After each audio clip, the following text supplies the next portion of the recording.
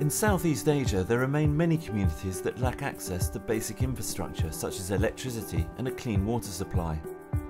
While there are many indigenous innovation ideas to address these challenges, many fail to take off because they lack the necessary capital or start-up support. AirAsia Foundation aims to give young social enterprises an opportunity to succeed as our way of giving back to the communities of ASEAN. In 2013, we pledged $100,000 to the Tonibung Renewable Energy Fund. This fund will sustainably finance 6 microhydro projects in indigenous villages across Malaysia. Part of the initial capital was used in a pilot scheme to purchase a turbine that was leased to villagers at Kampung Tiku, who will progressively repay the loan over a 3-year period.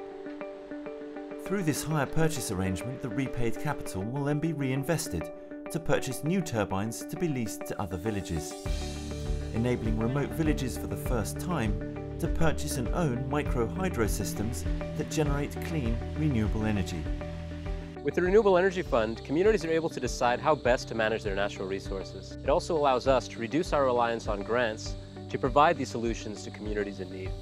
With affordable access to clean, renewable energy, villagers are able to cut their dependence on fossil fuels and are able to spend 90% less on fuel and more on food and healthcare.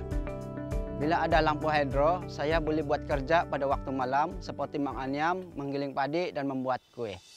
This approach involves synchronizing community-organized arrangements with renewable energy development, allowing indigenous communities to adopt and manage renewable energy alternatives in a manner consistent with traditional community structures. This project is about applying social enterprise models to address the basic needs of remote and marginalized communities. It also raises awareness to the value of natural resources and in using simple innovations to harnessing these resources.